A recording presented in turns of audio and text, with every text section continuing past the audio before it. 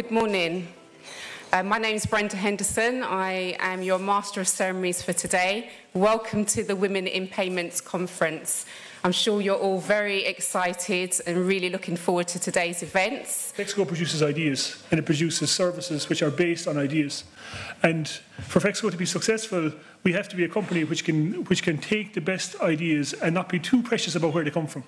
And in order to be able to do that, it's really important that that a company is diverse, because it's very obvious to me that it doesn't really matter who you are. It doesn't matter where you come from, what gender you are. Everyone is able and has the capability to come up with really good ideas and really outstanding work. One of the key things that a company that kind of enables and celebrates diversity gives is trust. And Fexco is based on teams. And for teams to function well, there has to be trust. So that, again, is a really important word. The word of trust is one that is very difficult to achieve if you are working in a company or a team that discriminates. Trust disappears. So in order for this company to have trust, it's important that people feel valued for what they bring to the table. Well, today is testament to what we can achieve when we all pull together and have an interesting idea and turn it into something tangible. So I'd like to give you all a very warm welcome on behalf of the Fexco Women in Payments Network to our inaugural event here today, an event that I hope will become a firm fixture on the Fexco calendar. Creating diversity and inclusion in the fintech sector isn't just a new concept, it isn't the latest buzzword. It needs no explanation and it really needs no persuasion. Today will be, and already is, a huge success because we as a network, as a collective, have taken a seat at the table. We're shining a light on why diversity and inclusion is not only good for us as individuals, but it is good for business. Inclusion brings us a different team. It brings us talent. It means greater skills and different perspectives. It allows us to bring innovation by allowing us to work together collaboratively and focus on each other's strengths. It not only increases employee productivity, morale, but it also ensures that inclusion is a priority. Our network, the Fexco Women in Payments Network, aims to nurture this. It aims to promote an inclusive environment and ensure that these values are promoted because they are at the heart of the Fexco DNA. Happily, diversity and respect for the individual are two of the foundations upon which Fexco was built when it was founded 40 years ago. In the early years, Fexco had a different way of expressing and implementing this core value of diversity. Ever before, the kind of terms like intersectionality of difference and privilege were commonplace words as they are today, Fexco took great care to employ and integrate people of all backgrounds into the company. That commitment to enabling people with different abilities and different perspectives to work as a team together was a big part of why the company has been so successful. Indeed, within that, women have always played a very influential role in the growth of the company. I can't begin to list out the strong women who've been core to Fexco, as there are just so many. And it's a privilege to be part of celebrating their contribution to date and also discussing how to further support them in this phase of the company's development. If you want to be successful in your career, you need to believe yourself that you can do it and believe in your own strengths and know what your own strengths are. People tend to sit in their seat and assume that they're going to be promoted or assume that their work is going to be noted, but it doesn't happen. You have to let people know what you're doing. You have to communicate that. And I always say to people, pick up the phone. If there's someone you admire in the industry, pick up the phone and ask to meet them for coffee. Generally people will say yes if they have the time. And just even going to talk to someone for an hour about their career path and just getting advice. I can't kind of emphasise enough how important events like these are to engage all of your workforce. So thank you for inviting us and being here. It's brilliant. And the more we can do, I think the better we're going to make our workplaces for everyone, really. So in terms of collaboration, I think, the word co-opetition, frenemy, these words now resonate very, very firmly with me in terms of the fact that we do now have to run with the hare and hunt with the hound. We do have to work with potentially partners and indeed competitors that perhaps maybe in previous years have taken market share from us. And that's an interesting one, because I think without partnerships in payments, the customer, the end user, be it a consumer or be it a business, will suffer. And I think if you look at the P&L and the expectations of shareholders and the markets, it is expected that we will continue to serve customers irrespective of their requirements. And I think innovation is the only way that you can do that to meet the expectations of customers going forward. PSD2 has been heralded as a transformational piece of legislation. It's going to change banking as we know it. I think fundamentally PSD2, the basis for it was to encourage innovation, and similarly in the UK, which we've seen with the open banking, intention being to open the playing field to new competitors, to make payments more efficient for consumers, and to provide opportunity for innovation. And I believe that this, the regulation, it was necessary. I think anybody who's worked in banking or in payments traditionally knows that it was difficult for new competitors to enter, particularly the banking space. Just understanding what the highlights of PSD2 is or are. The first point, the extension of scope. It traditionally just dealt with euro payments, so now we're looking at applying it to all currency payments within the union, and then the one leg in or out, so the element of a payment that's within the union. The notion of better customer protection or consumer protection, the refund rights, etc., within there to try and indicate to consumers or get them more used to electronic payments and that it's safe. Under PSD1, Ireland seemed to struggle a little bit on purpose with what immediate refund meant. So PSD2 rewrote that line on a touch of do you not understand immediate, so it's now very, very clearly next day refund for customers, and again designed to encourage them to get to grips with the online payments. Strong customer authentication, this multi-factor, again the security background, which I think is going to rain on the parade of those earlier who are hoping for nice, slick, fast consumer payments. The banks and I think fintechs, everybody will struggle with what strong customer authentication is actually going to mean in real terms. I agree that anyone who figures it out and can get it into a nice, slick, seamless background arrangement so that customers can easily make those payments will be the king. But in the initial stages, I think it's just going to be clunky and awkward for customers, and it's going to be interesting to see how that pays out. I'm not sure they'll necessarily appreciate it because they do just want to make payments, but that security background, which is being enforced, is going to upset things. And the last bit, or the most fundamental element of PSD2, are the introduction of these third-party providers, bringing them into the regulated environment, opening up data which the banks would have traditionally regarded as their data. It's now very much been seen as the customer's data. It's to be available, it's to be shared, and that's to be the linchpin or the background for a lot of the innovation that PSD2 hopes to drive. Just a quick question in regards to the two-factor authentication. Who is it there really to serve? Is it for the consumer or is it just to stop fraud? And do we see it as a good thing, or has the European Commission potentially overstepped their mark? Frank, go for it. Yeah. It's not good for, well, it's not good for the consumer in terms of the ability to actually make a payment. It is good for the consumer from an anti-fraud or a security perspective. So depending on which lens you look at, I see the Commission's more immediate point of view as being an anti-fraud.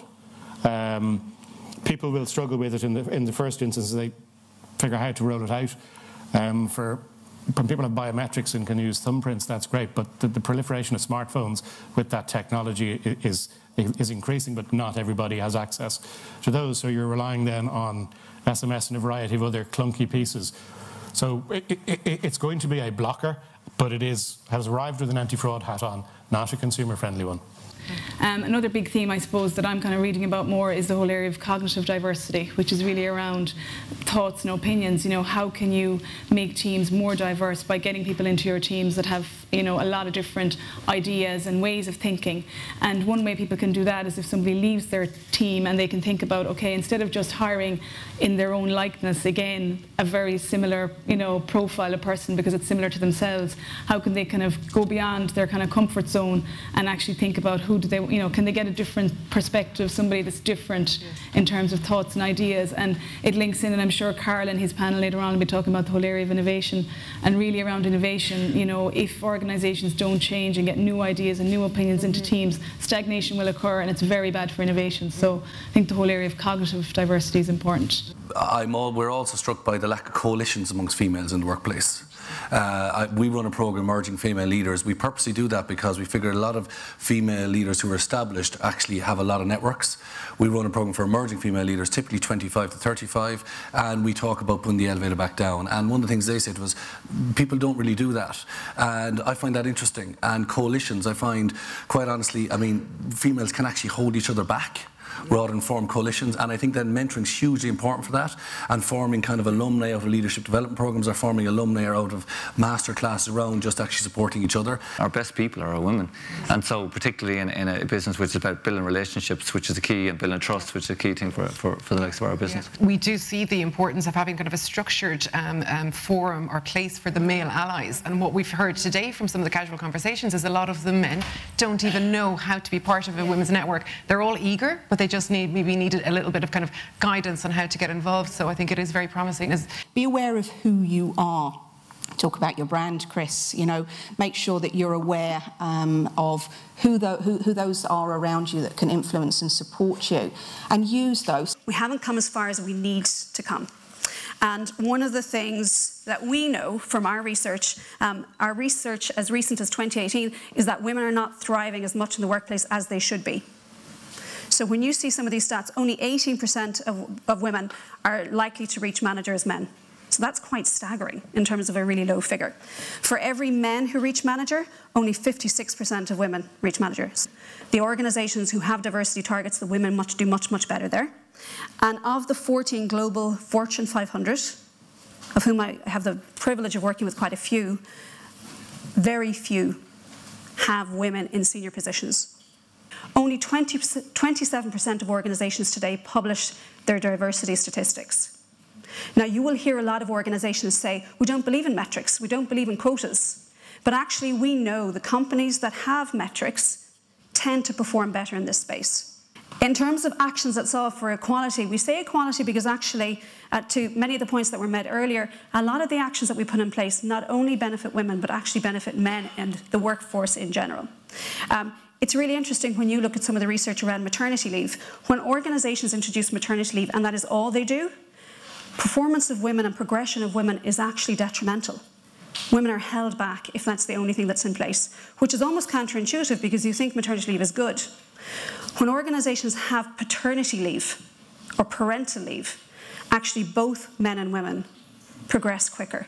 We know when you put practices in place that enforce and empower people around certain things like sexual discrimination and other discrimination, that organisations and women in general do much better. Training and development is really important. I think we talked a lot this morning about things like unconscious bias. Unconscious bias is real, and it's not just in relation to gender, it's in relation to age, sex, sexual orientation. It can be everything down to weight. How does diversity now drive innovation within an organisation? And interesting, what we found is that it's not about diversity, it's actually about having a culture of equality. Even on, in teams, small groups of people, whether they be working on a problem or a product or whatever it happens to be, all too often we end up grouping people who are too similar. Whether that's, gender, ethnicity, age, socio-demographic, experience. But I think we need to look at teams, through a different lens, through, every team, you want to bring in dreamers, you want to bring in critics, you want to bring in realists. And when they work together, they can drive some fabulous change. If you have equality, people will feel like they're contribution matters, and whether that's an idea, because there's lots of ideas that never see the light of day because people don't feel empowered or in an equal position to speak, irrespective of your rank or your position. So I think that's really important. So, nearly 3 years ago, I was smacked by a major life change. The job and the team that I loved was made redundant. Was I devastated? Did I panic? Completely the opposite. I thought to myself, this could lead to something even better. I could respond with optimism because I was comfortable outside my comfort zone.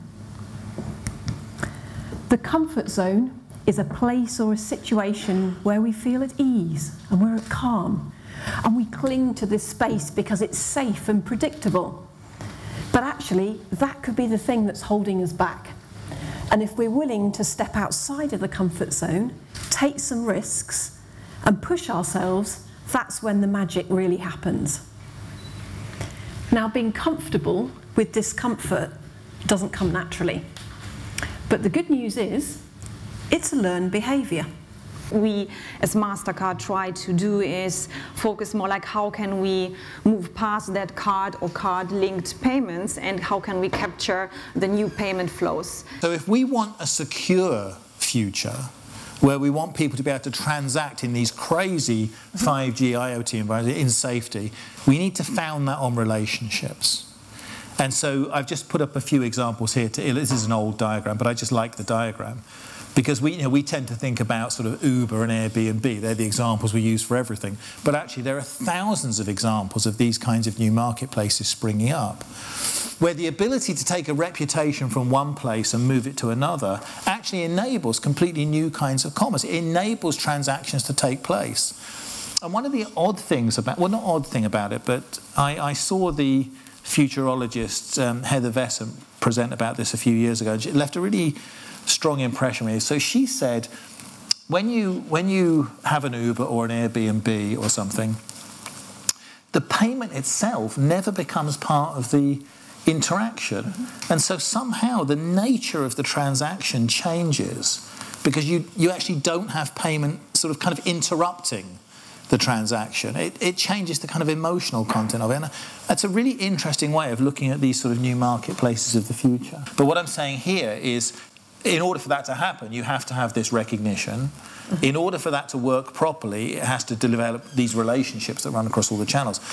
And what I'm saying is the history of those relationships in that environment suddenly becomes the most important strategic context. Like the people that control that control the most important lever. Have you seen any pushback in the Nordics in recent times, or is it all moving towards greater equality? I think definitely moving towards greater equality, especially one of the bigger things that have happened is parental leave. You know, I think that more people are now men are taking 3-4 months of parental leave.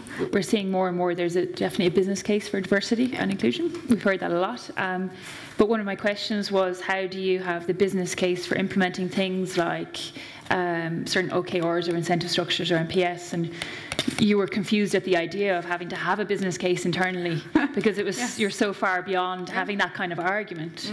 Would you have any comments on that for us when we're at a different stage of development in terms of our understanding of explicit systemizing of inclusion practices? Well, I think systemizing is very good, and I thought it was interesting in the previous conversation when you talked about quota and 50-50s and people, this positive what's the word? Discrimination. Thank you. Positive discrimination, but you rarely talk about how men positively discriminate, but that's never talked about, how they network internally, and that's just, oh, you know, because obviously you have a friend and you would recommend, and how that has been going on for centuries, but now we're like, okay, but we need to push forward an equality in the workplace, and then you want to bring women in, and then, oh, no, it's positive discrimination.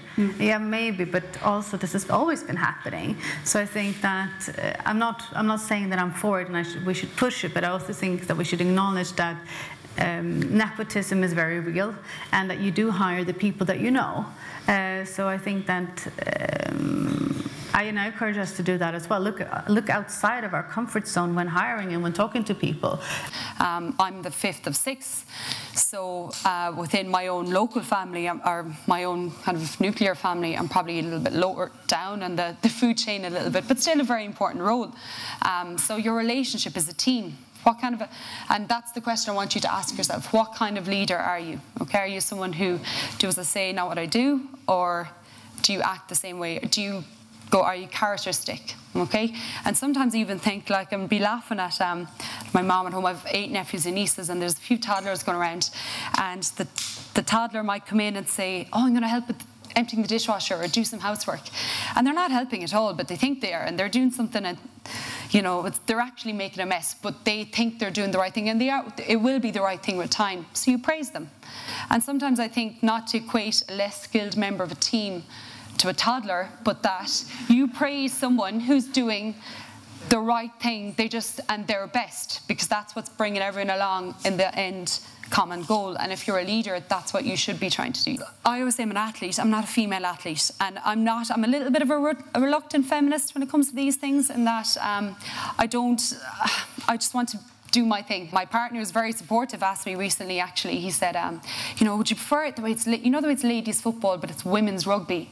Which one do you think is right? And I said, football and rugby. And he didn't mean it, like, he's very supportive, but he was like, oh, yeah, okay. And when it is just football and rugby, that's when I'll be happy. I mean, why are you putting an extra label on it? I actually did chat, kind of a mentor meeting with a former Irish male rugby captain, just about on-field and off-field things. And I spoke about how I hate tokenism. I hate being given a chance to do something just because you're a female and now they want gender balance. And sometimes it's speaking opportunities, or sometimes it's promoting a product or something like that. And if it's tokenism and I feel I'm not being there on merit, I don't want to do it. But he kind of said, you might need to flip your perspective a little bit, and that for so long, as females, you're discriminated against the other way, in that, well, you can't really do that because you're a female. So now, if it is flipped the other way, well, actually, we need a bit of gender balance because the media are looking for it, and you're the person that's been given that opportunity. Take it. Okay, how you got there might be a little bit of gender balance issues, but they'll only ask you back if you do a good job. Diversity and inclusion is a key core value of Fexco, and something we don't take for granted. I really hope you really enjoyed the day.